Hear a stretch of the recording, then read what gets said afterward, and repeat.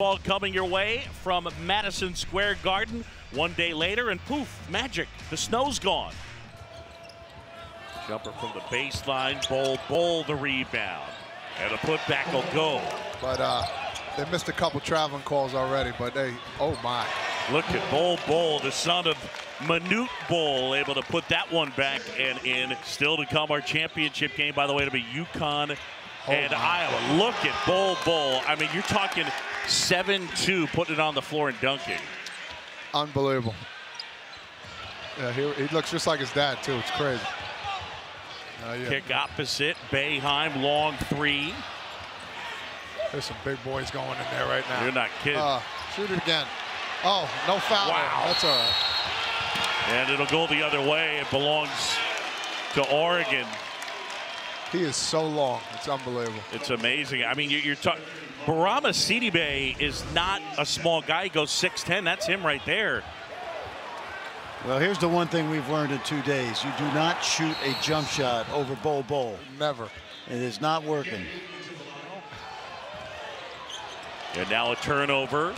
And the big guy leading the break. Now the floater. And the putback will go. Now that was outstanding. Jeez. How about that? He shoots the floater, doesn't charge, steps around, and of course he's 7'8" wingspan and gets the tip. A remarkable piece of athleticism right there. There are things he lacks, but for his size, he does some things that are uncommon. Just throw it into him.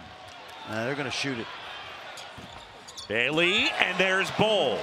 Bol Bol is going to be an enigma to NBA teams because there are some incredible attributes that he has. I honestly think they ought to throw it into him every time and let him make plays. He's got a good feel. Almost picked up his pivot foot. And Bol flips it up and in. He's got 14.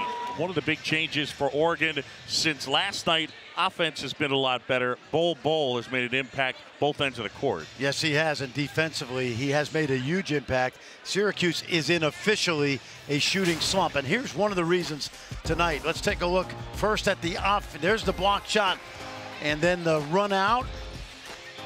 Finish inside by Bol Bol. He has had a major impact on this game in the first half. But it has not just been the offense, although we've seen some brilliant plays and some flashes of elite athleticism. Now watch, John. Take a look at this. This is how he affects the game without even blocking a shot. Watch when the ball is swung to Jalen Carey, who had 26 last night. He's not shooting a jump shot, okay? That's getting blocked. And then when he drives it, Bol moves his feet well. And so he's intimidated the play right there. And then watch at the end of the half. The shot's going to go up, and Elijah Hughes is going to rebound this ball. Keep an eye on him because he's going to get it back. Is he going to shoot it? No. I got a 7'2" guy there, and what he does is clock runs out. No block shot, 2 intimidations. That's the effect Bol Bol has on this game defensively. All right, Pritchard, and they get it there at the free throw line. Bol flips it up and in. Can't stop it. And it feels like they're operating more from the perimeter. And they're playing against a zone, and you would think they know how to attack a zone because they play it and see it every day. Bol Bol off the window and the foul. 7-2 with the versatility.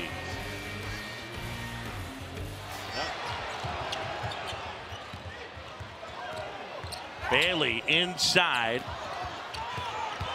Bol ends up with it, flips it up and in. And he's got 21. Been a much better game than last night against Iowa for the Ducks. And how about the big guy knocking down a three? Bol Bol not just inside, but outside as well. He's got 24 to go along with 9 rebounds. And that's not an aberration. That young man can shoot that three with some consistency. Bol, yeah, that's the spot right there. If you have a skilled guy like Bol, that's where you want to put him. Time now for our player of the game, brought to you by 2K. And who else but Bol Bol? Pretty effective night, 26-9. Showed us a variety of offensive weaponry. Blocked a few shots, as he always does, and I'd say a very efficient night in a place that his dad played in many times. And it's, look, I mean, the size is one thing, but there's a lot of skill there. You watch him, and I mean, at least to me, I sit there and I say, I get it. Yeah, I had one NBA scout text me during the game, and he said, you know, not Kevin Durant, but some Durant-like qualities, you know. So that's a compliment.